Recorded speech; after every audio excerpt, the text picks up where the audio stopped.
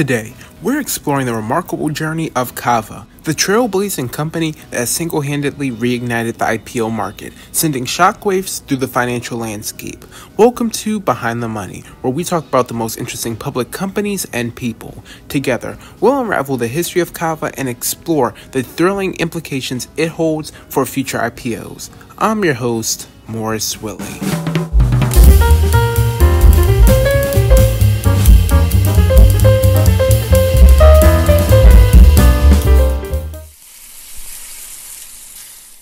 Originally opening as Cava Mazzi Grill, then Cava Grill, and finally Cava, it's a full-service Greek restaurant first opened in Rockville, Maryland in 2006. Founded by first-generation Greek Americans, Cava gained recognition for its authentic flavors and innovative dishes.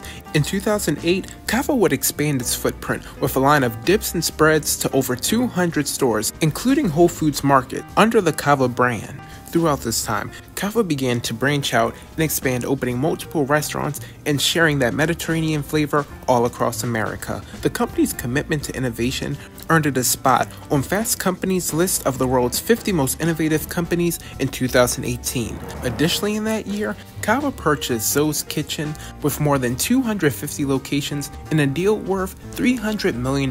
Now, Cava Group, the parent company of Cava and the recently mentioned Zoe's Kitchens, made headlines in April 2021 when it completed a $190 million Series F funding round led by T. Rowe Price. This funding brought the company's valuation to nearly $1.3 billion.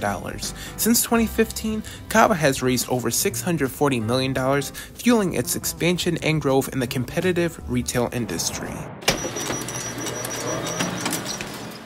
On June 15, 2023, Cava made its highly anticipated IPO on the New York Stock Exchange. The company's shares closed at $43.30, valuing the chain at approximately $4.8 billion. Nearly double its initial pricing of $22 per share.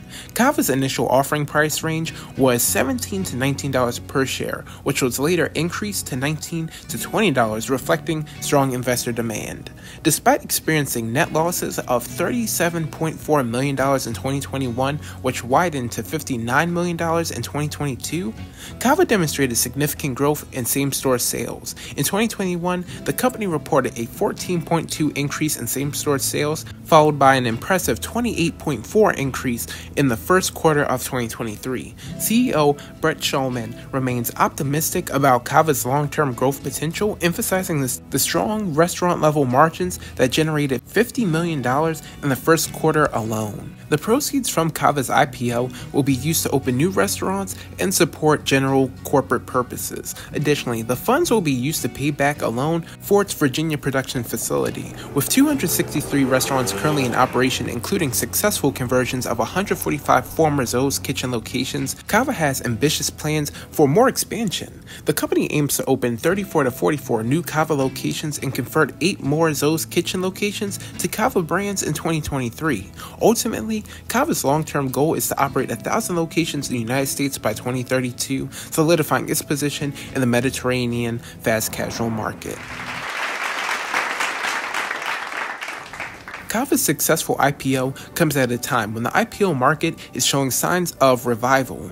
With 44 IPOs raising $7.3 billion in the U.S. this year so far, the market is on track to surpass last year's numbers. However, it still has a long way to go to reach the record-breaking levels of 2021, when 397 IPOs raised $142.4 billion. The success of Cava's IPO holds significant implications for other companies considering going public. Panera Brands, Gin Restaurant Group, and Fogo de Chao are just a few examples of chains closely watching Cava's performance. The IPO market will gauge investor sentiment towards growth-oriented companies that have yet to turn a profit. While some experts express caution about Cava's evaluation, others see intriguing restaurant-level metrics and growth potential.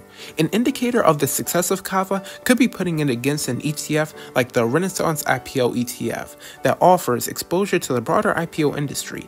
It has outperformed the S&P 500, delivering a 32% return this year. Cava's IPO could be a catalyst for future growth and investor enthusiasm in the market, potentially reigniting the IPO landscape.